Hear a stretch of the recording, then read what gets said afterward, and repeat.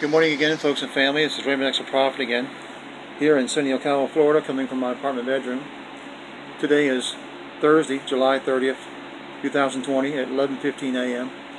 And this is the Word for the Day, Part 3 for April 26, 2020. Once again, the Word for the Day, Part 3, April 26, 2020. This is the weekly sermon I have for you, coming out of my new King James Version Bible. And so, on April 25th, 2020, 11:01 a.m. April 25th, 2020, 11:01 p.m. The Holy District. Ezekiel chapter 45, verses 1 through 5. Moreover, when you divide the land by lot into inheritance, you shall set apart a district for the Lord, a holy section of land. Its length shall be 25,000 cubits, and the width 10,000. It shall be holy throughout its territory all around. Of this there shall be a square plot for the sanctuary, 500 by 500 rods, with 50 cubits all around it, for an open space. So this is the district you shall measure, 25,000 cubits long and 10,000 wide.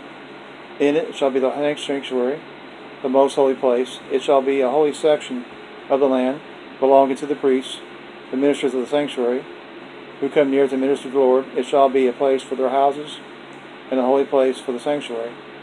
An area 25,000 cubits long and 10,000 wide shall belong to the Levites, the ministers of the temple. They shall have 20 chambers as a possession. April 25th, 2020, 11:02 p.m. Properties of the city and the prince. Properties of the city and the prince. Ezekiel chapter 45, verses 6 through 8. You shall appoint as a property of the city an area 5,000 cubits wide and 25,000 long, adjacent to the district of the holy section. It shall belong to the whole house of Israel.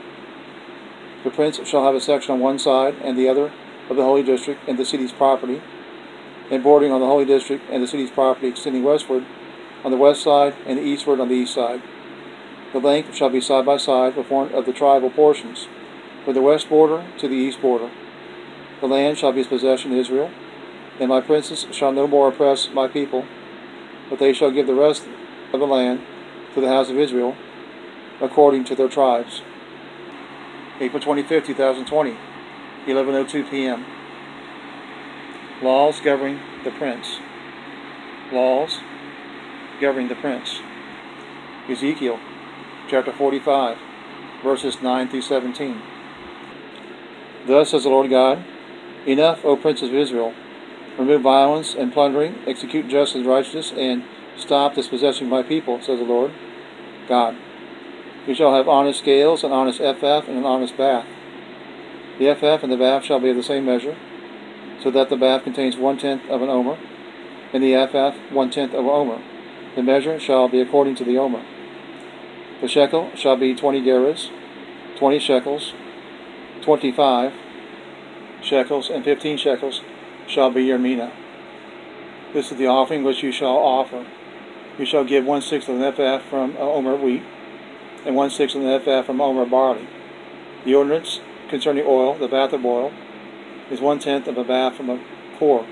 A kor is an omer, or 10 baths, for 10 baths are an omer. And 1 lamb shall be given from a flock of 200. From the rich patch of Israel there shall be for grain offerings, burnt offerings, and peace offerings, to make atonement for them, says the Lord God. All the people of the land shall give this offering to the prince in Israel, and it shall be the prince's part to give burnt offerings, grain offerings, and drink offerings, at the feasts, the new moons, the Sabbaths, and at all the appointed seasons of the house of Israel. He shall prepare the sin offering, the grain offering, the burnt offering, and the peace offerings, to make atonement for the house of Israel. April 25th, 2020, 11:04 p.m. Keeping the feasts. Keeping the feasts. Ezekiel chapter 45, verses 18 through 25. Thus says the Lord God, in the first month, on the first day of the month, you shall take a young bull without blemish, and cleanse the sanctuary. The priest shall take some of the blood of the sin offering, and put it on the doorpost of the temple, on the four corners of the ledge of the altar, and on the gateposts of the gate of the inner court. And so you shall do on the 7th day of the month, for everyone who has sinned unintentionally or in ignorance. Thus you shall make atonement for the temple. In the 1st month, on the 14th day of the month, you shall observe the Passover. A. Feast of 7 days, unleavened bread shall be eaten. And on that day the prince shall prepare for himself and for all the people of the land a bull for a sin offering. On the 7 days of the feast he shall prepare a burnt offering to the Lord, 7 bulls and 7 rams without blemish, daily for 7 days, and a kid of the goats daily for a sin offering. And he shall prepare a grain offering, 1 ephah for each bull, and 1 ephah for each ram, together with a hin of oil for each ephah. In the 7th month, on the 15th day of the month, at the feast, he shall do likewise for 7 days, according to the sin offering, the burnt offering, the grain offering, and the oil. April 25th, 2020, 11:05 p.m. The manner of worship. The manner of worship.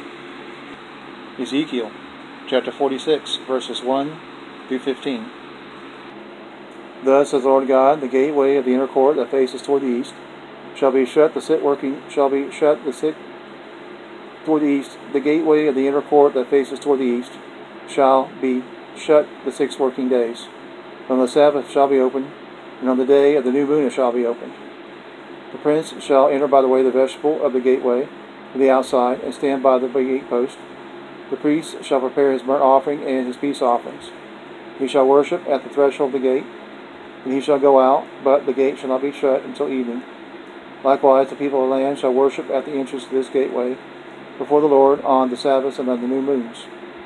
The burnt offering that the prince offers to the Lord on the Sabbath day shall be 6 lambs without blemish, and a ram without blemish, and the grain offering shall be 1 ephah for a ram, and the grain offering for the lambs, as much as he wants to give, as well as a hin of oil with every ephah. On the day of the new moon it shall be a young bull without blemish, 6 lambs, and a ram. They shall be without blemish.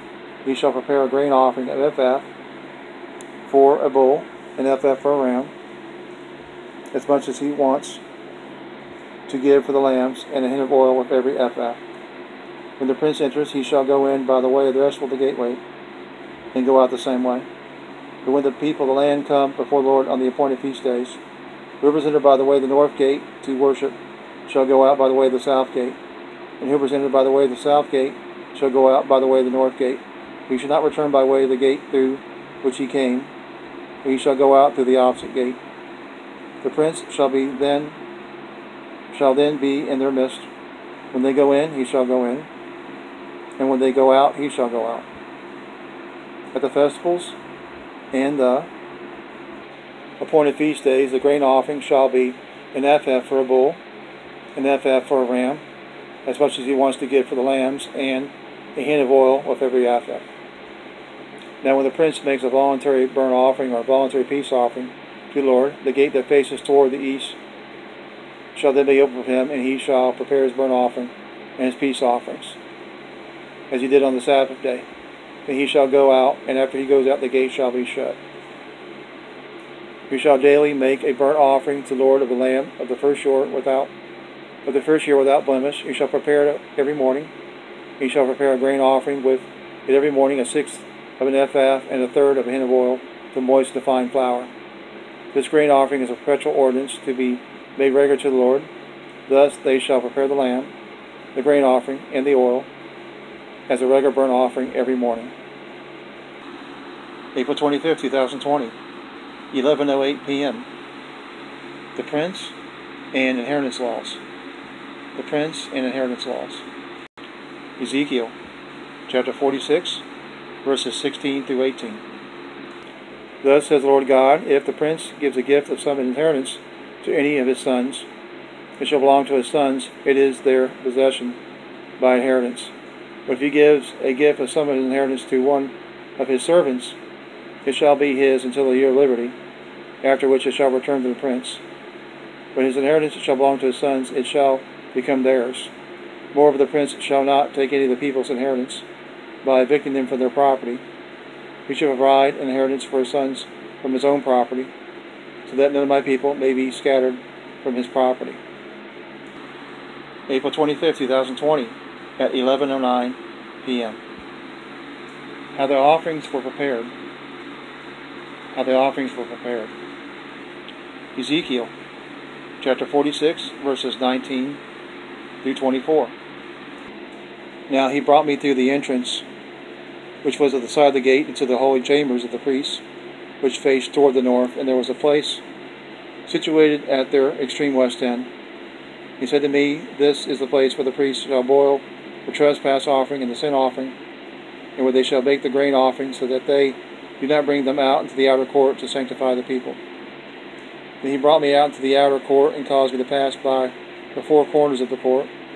And in fact, in every corner of the court there was another court. In the four corners of the court were enclosed courts, 40 cubits long and 30 wide. All four corners were the same size. There were a row of building stones all around in them, all around the four of them, and cooking hearths were made under the rows of stones all around. He said to me, These are the kitchens where the minister of the temple shall boil the sacrifices of the people. Okay, folks and family, I have a sermon for you by Benjamin Faircloth, and I listened to the sermon on April 26, 2020 at 3:10 p.m. This is Benjamin Faircloth, and the message he had, Never Neverland, for April 26, 2020. Never Neverland. And I'll post a link to that in the description box below, this YouTube video link you see listed here. I'm going to go ahead and give you the word he gave me that day. This is Hosea chapter 2, verses 1 through 13. See your brethren, my people, and to your sisters mercy is shown. Bring charges against your mother, bring charges. For she is not my wife, nor am I her husband. Let her put away her lotteries from her sight, and her adulteries from between her breasts. Let us strip her naked, and expose her as in the day she was born, and make her like a wilderness, and set her like a dry land, and slay her with thirst. I will not have mercy on her children, for they are the children of harlotry. For their mother has played the harlot, she who conceived them has behaved shamefully. For she said, I will go after my lovers, who give me my bread and my water, my wool and my linen, my oil and my drink. Therefore, behold, I will hedge up your way with thorns, and wall her in, so that she cannot find her paths. She will chase her lovers, but not overtake them. Yes, she will seek them, but not find them. Then she will say, I will go and return to my first husband, for then it was better for me than now. For she did not know that I gave her grain, new wine, and oil, and multiply her silver and gold, which they prepared for Baal. Therefore I will return and take away my grain in its time, and my new wine in its season, and will take back my wool and my linen, given to cover her nakedness. Now I will uncover her lewdness in the sight of her lovers, and no one shall deliver her from my hand. I will also cause all her mirth to cease, her feast days, her new moons, her Sabbaths, all her appointed feasts. And I will destroy her vines and her fig trees, of which she has said, These are my wages that my lovers have given me. So I will make them a forest, and the beasts of the field shall eat them.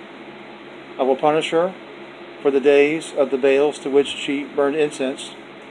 She decked herself with earrings and jewelry, and went after her lovers. But me she forgot, says the Lord.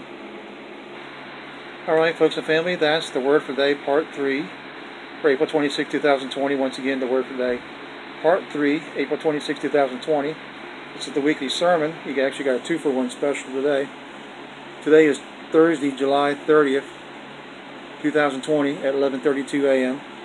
This is once again ReimondX the Prophet, coming from my apartment bedroom in San Diego, Florida.